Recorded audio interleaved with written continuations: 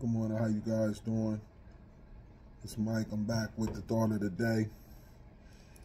On this Sunday, I had to come into work today, so I thought I'd bring a message to you guys. First, I want to give honor and praise to the Elohim of Israel for waking me up today and giving me the strength and the wisdom to bring you this message. Today, I want to talk about the violence at the basketball games. The violence at the basketball games. Friday, I woke up to two texts. One was of a 22-year-old man getting stabbed at the Trenton High game where they played in the Mercer County Championship game against Notre Dame. And then the situation with Camden versus Camden Eastside.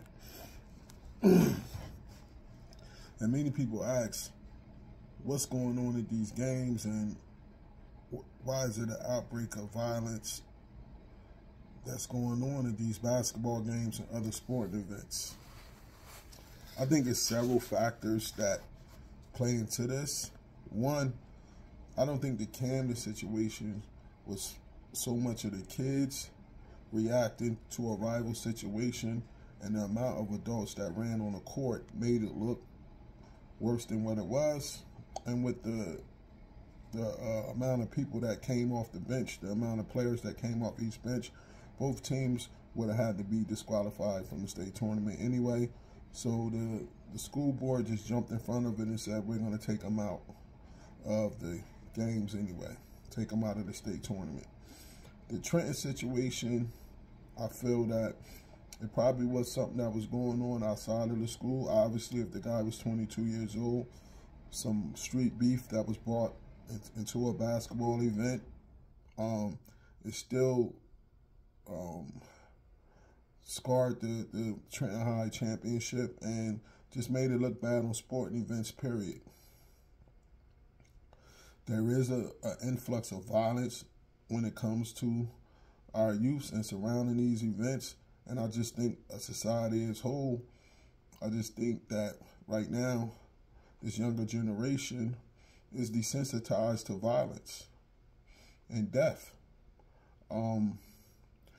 Most of this era of kids and the era before them were raised by cell phones and tablets. They were given tablets around 4 years old and given a phone around 8 years old, and they were told to get out my face.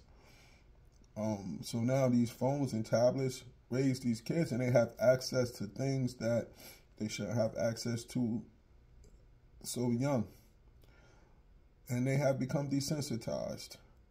I think the social media aspect comes in. They're exposed to a lot of things. It's a lot of beef on social media, a lot of back and forth talking, and it agitates things to when you play each other, when you see each other, it takes it to a different level. And even the parents have got into it heavy too now because social media has given them a platform to profile their kids and brag about their kids, and when things don't go their way, their feelings get hurt. I think it's a music aspect to it. The drill music and that kind of rap has desensitized the kids to violence. That's all they hear in their ear all day, and they seen rappers die and people they know die, and when I was young and people used to die, especially somebody in our neighborhood, we would mourn for over a month. Now you just scroll down on social media, you say, damn, you hit the like button, and you put a RIP with the prayer sign, and then you keep moving like nothing happened. And that's the state that we're living in now. But I think lastly, and one of the biggest things is, these kids don't have no concept of God and who God is, and they don't have no boundaries. I recently talked to a couple AAU directors that I knew for years, and I asked them a simple question. I said, how many parents do you guys have to negotiate with about their kids attending the tournaments instead of going to church? And all of them said none. I remember when I was coaching, when I first came into the coaching game, it was definitely a certain amount of kids on the team that We had to really convince the parents to let them come to church, come to the basketball tournaments instead of missing church. Even if we had practice during the week, some kids had Bible studies and we had to, or choir rehearsal, where we had to convince the parents to let them come to the practice.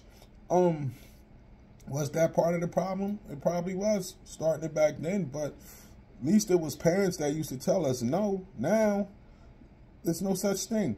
I remember before coming into this truth, I visited a lot of different churches and even some of the popular churches in the Trenton area, and there was no kids there, especially teenagers.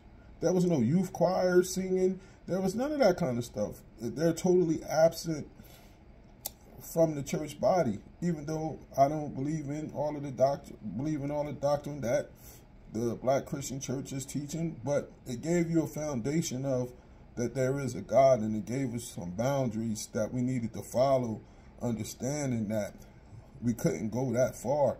Now, there's no boundaries. And people want to ask, why is everybody so violent? Violent is the regular thing now. To be non-violent is weird.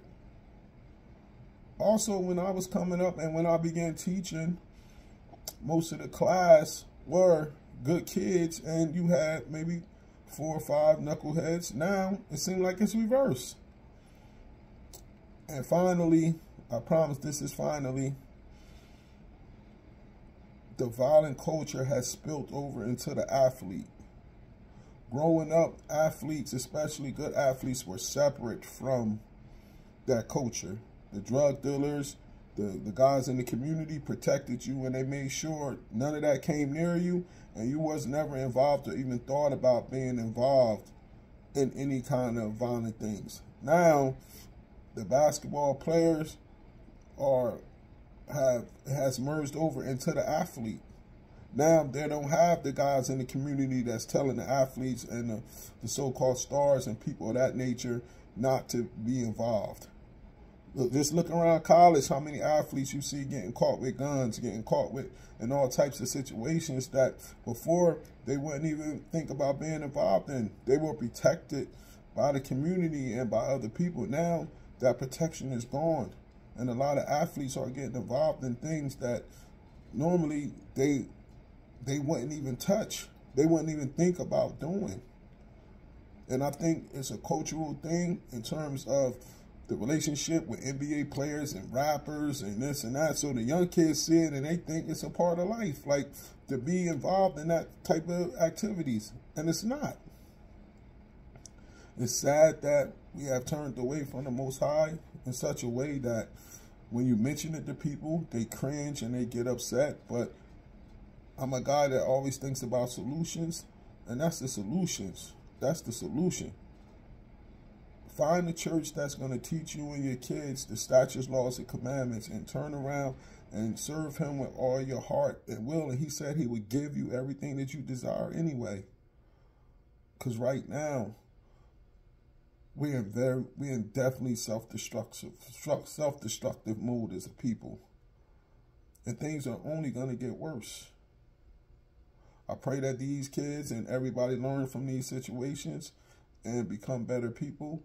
And I pray that we turn back to the Most High and serve him and obey his statutes, laws, and commandments. This is Brother Mike. Enjoy your Sunday. Shalom.